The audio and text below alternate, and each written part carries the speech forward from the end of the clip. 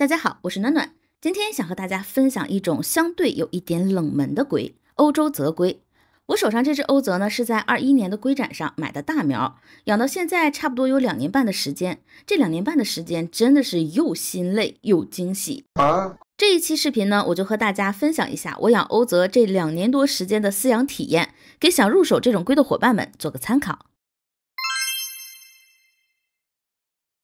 一提到某种龟，大家的第一反应就是好不好养，毕竟这个关系到饲养体验和花出去的钱到底能不能以另一种形式留在身边。根据我的饲养经历加上我去问了几个养欧泽比较多的人，统一说法，苗子时期不好养，容易腐皮，亚成以后贼好养。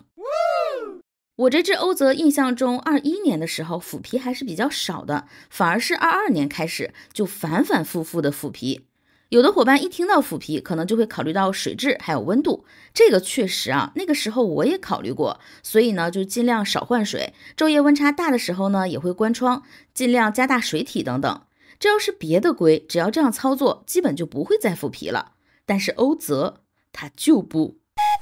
所以那段时间我真的是被这只龟搞到崩溃，也到处问别人，然后其他人的经历要么就是和我一样，要么就是很淡定的告诉我欧泽小时候是这样的。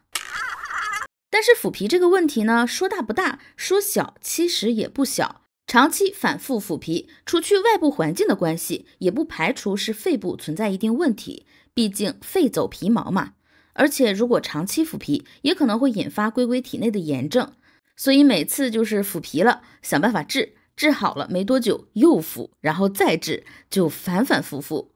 一直到22年底，它整个的状态感觉才稳定住。然后22年的冬天，我是给它用水苔冬眠的，整个冬眠期还是比较稳定的，并且呢也开始发色了。23年出眠以后，它就不再像之前那样反复腐皮了，感觉这龟终于养定了。所以总的来说，我觉得欧泽苗子还是有一定的饲养难度的，即使你有一定的经验，大概率也免不了要心累一段时间。但是欧泽有一个特别吸引我的点，就是它整个成长过程外观是不停在变化的。比如苗子时期就是黑黢黢的一团，长大一点呢就开始有纹路，然后开始发色变黄，到目前的话呢，这只欧泽差不多2岁半，头部和爪子都开始逐渐出现黑色的斑点，未来的话黑色的面积应该会越来越大。就是其他的龟更多的可能是发色，就是颜色在变，但是欧泽是颜色和纹路都在变，这个过程就很有意思。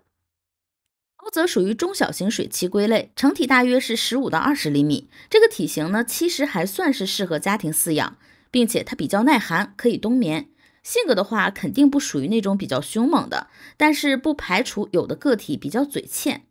所以如果你准备入手欧泽，尤其是准备入手小苗的话，还是要做好单独饲养的准备。毕竟就算它不去咬别的龟，它这个苗子时期自带的这种腐皮 buff 也是单独饲养会比较好。